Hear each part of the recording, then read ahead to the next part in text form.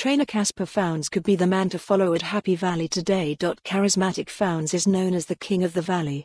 The three-time champion trainer has saddled around 470 winners at the inner city track since he gained his license back in 2003-04 and is the go-to trainer when bettors are looking for some inspiration. Fownes, who has remarkably saddled 18 of his 25 winners this season at the Valley, is represented in 7 of the 8 contests and will hope to extend his winning tally with another winner or two. It's certainly been a time of celebrations for the stable over the past fortnight, with Fownes leaving the Valley with a couple of winning doubles.Galaxy. Racer has been a work in progress since joining the Fownes stable back in December, and judged by his strong finish, when runner-up over 7 furlongs at Sha Tin last month, will surely appreciate the step up in distance to the extended mile in the 1 Chi Gap handicap. 11:15 a.m. Class 5 contests are not the most attractive of betting heats, but the fact Zach Purton climbs aboard the gelding for the first time suggests connections must mean business in a low-key event. Keep an eye on New Master, who lines up in the Tai Yuan handicap 12:45 p.m. over 6 furlongs.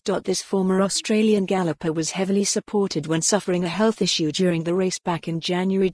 Having already won over course and distance, as well as being a 3-time winner in similar company, his inside draw is a bonus, and it will be interesting to see if his supporters go on a retrieval mission. Another Fownes hope is perfect to play in the Thompson handicap, 1:45 p.m. over the extended mile. This dual track and trip winner may have uninspiring form figures, but he never saw daylight down the home straight when a close-up 6-3 weeks back, and he is now £5 below his last winning mark. Fownes' best chance of success could be the once unpredictable and frustrating Naboo star, who seeks to successfully follow up his last month's win in the closing Queensway handicap, 2:50 p.m. over 1M1F. Having already won over a mile back in December, Naboo star took the step up to Class 3 company in his stride when surging clear of some useful handicappers. The step up in distance is a massive bonus to his chances. Regular pilot Vincent Ho is again in the saddle, and a recent highly encouraging trial means his chance is obvious. The form book says this won't be easy though,